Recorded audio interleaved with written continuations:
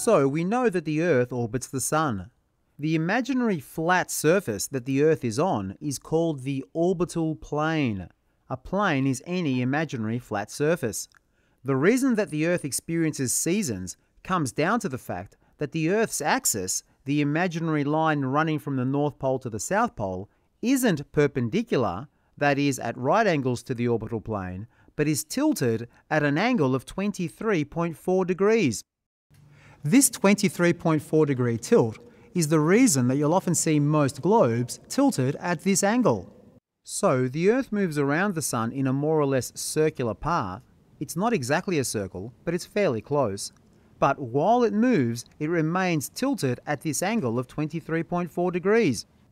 Now the key thing here is that the tilt doesn't change, and the direction that the axis points in also doesn't change. When the Earth is here, the axis is aligned like this, and that's the way it will stay. 3 months later, it's still tilted in exactly the same way. Another 3 months later, it's the same. 3 months later, it's the same again. And then 3 months after that, that is a year later, it's back to where it started. The reason that the axis direction stays the same is that the Earth is like a giant spinning top. Now the physics here is a little complicated, but basically when something is spinning, it tends to keep the same orientation. Spinning tops seem to defy gravity, but they don't really. So as the Earth moves around the Sun, it keeps the same orientation. So let's get to the seasons. Seasons are caused by the tilt of the Earth. The tilt of the Earth as it orbits the Sun changes two things. Firstly, throughout the year, the direction from which sunlight hits any particular part of the Earth changes. And secondly, the length of daytime that any particular part of the Earth experiences also changes. Let's look at direction first. In December, the Earth is always in this position. Because of the tilt of the Earth, the southern hemisphere is kind of pointing towards the Sun and receives more direct light from the Sun. And so it gets heated more by the Sun than what the northern hemisphere does. I can set up a camera here just behind the spotlight so that we can see what the Earth looks like in December from the Sun's point of view. The Sun is shining more directly down onto the southern hemisphere, and so the southern hemisphere is going to get a lot hotter than the northern hemisphere.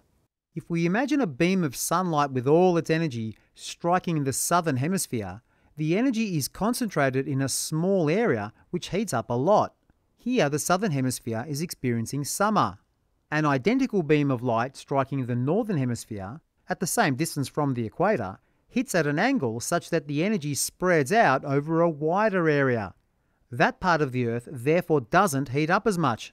So in the northern hemisphere, it's winter. Another way of looking at it is to consider lots of sunlight hitting the Earth in this position. Most of the sunlight is hitting the southern hemisphere. So the southern hemisphere is obviously going to be warmer than the northern hemisphere at this time of year. 6 months later, in June, the Earth is moved to the other side of the Sun, but it keeps the same orientation. From the Sun's point of view, as you can see, I've placed the camera back behind the spotlight, which is our Sun. The Earth now looks like this, with the northern hemisphere facing more towards the Sun. Although obviously the real Earth is continuously rotating. Now the Sun is shining more directly onto the northern hemisphere, so the northern hemisphere experiences summer, while the southern hemisphere experiences winter. Now regions near the equator, which are called tropical regions, are hot all year round because of the more direct angle that the Sun strikes those regions. And the poles are always cold, once again because of the angle that sunlight strikes them. Thanks for watching this short excerpt from Shedding Light on the Sun and Earth, Episode 1, Seasons. The Shedding Light on the Sun and Earth series introduces students to the basics of climate science.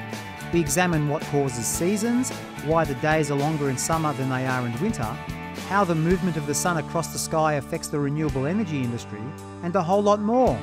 We begin Episode 1, Seasons, with a brief explanation of how the seasons affect life on our precious planet, and then explain what causes night and day and what a year is. We then explain what causes seasons, why it's always hot near the equator and always cold near the poles, and why the poles get only 1 day a year. Yes, that's right, the poles get only 1 day a year, a 6-month-long day followed by a 6-month-long night. Like all of our programs, Seasons comes with an outstanding student activity sheet. Visit the Liakos Educational Media website to download the sheet and to find out how you can watch the whole program. You'll also discover all of the other programs in the Shedding Light series. They are revolutionising science education. Don't forget to like and subscribe. See you next time.